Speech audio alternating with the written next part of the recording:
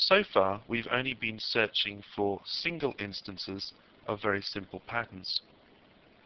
We're going to stick with the simple patterns for now, that is, fixed substrings rather than more flexible patterns.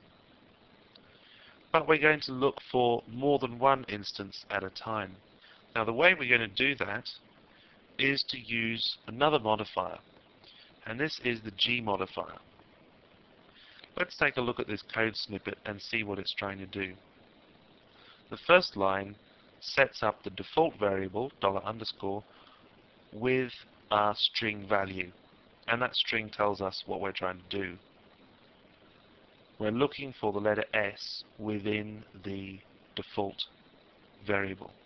Now, if we look at the second line, it's quite different from the way in which we've used regular expressions in the last couple of movies. First of all, we're setting up an array here, and we're giving it the name matches. And we're setting the values of the array to the results from this regular expression here.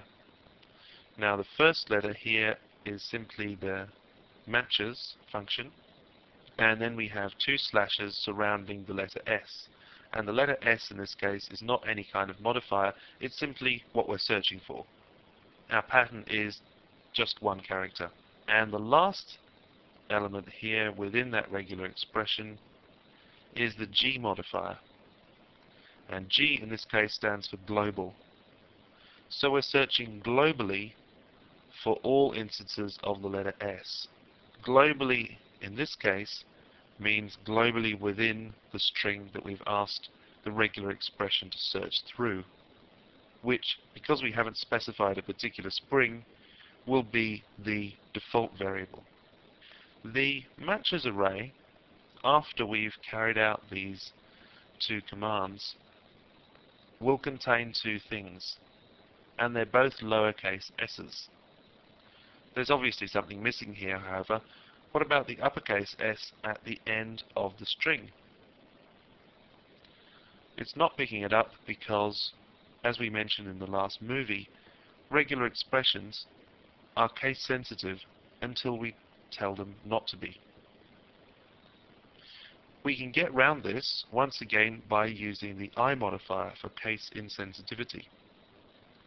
Now, this doesn't conflict in any way with the G modifier. All we need to do is use them both. And once we've used both of those modifiers, then we're able to search both globally and without worrying about case sensitivity. So now the matches array contains two lowercase s's and an uppercase one.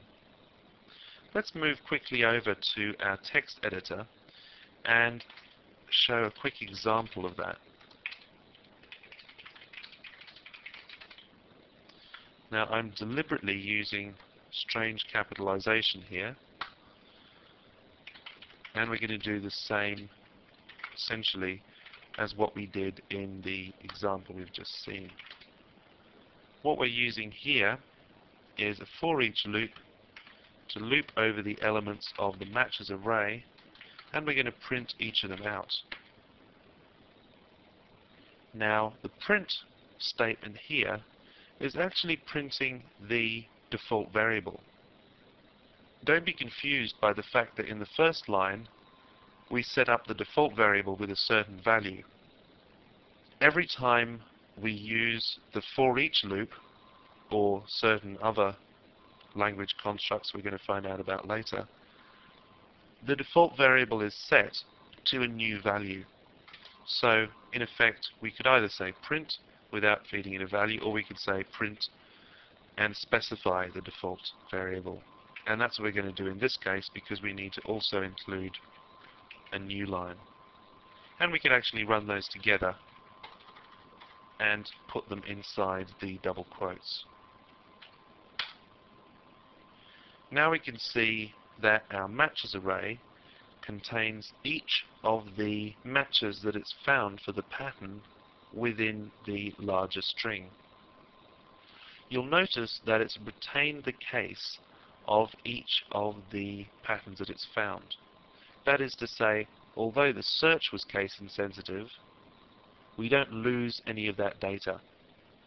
So the values that it pulls out, it preserves in full, even though the search itself was case insensitive.